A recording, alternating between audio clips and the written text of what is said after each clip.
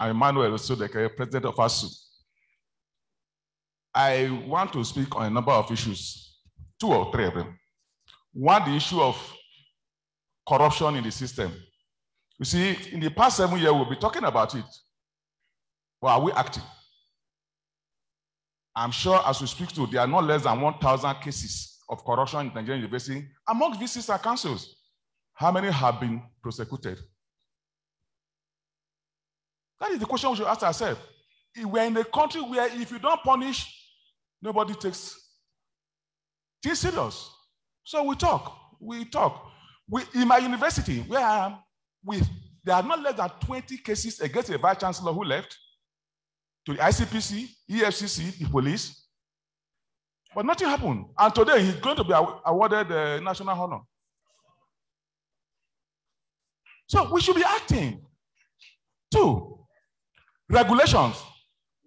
About 6 years ago, the NUC, because if you look at the accreditation procedure, the guideline, it's nothing. Every university will pass through. And we were challenged to develop for them, and we did. It was never implemented.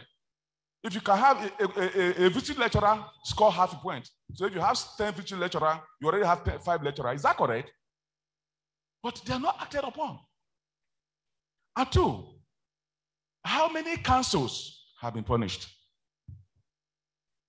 We had to go on this strike. The law is very clear. We believe there are corruption in the system. There are malfeasance in the system.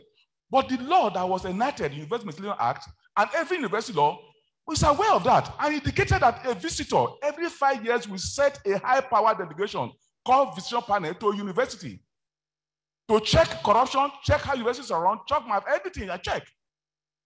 It took 11 years and I was tried before this panel was composed. I will not encourage corruption. The panel came in March 2021. We are in October 2022. The results is not out. The white paper is not out. I will not encourage corruptions. Next point. Appointment of vice chancellors and governing councils. Let me start with councils. In the good old days, you don't appoint politicians who are looking for a job as pro-chancellor and a member of governing council. But we go and check all the pro-chancellors. They are partisan politicians looking for a job. So they come.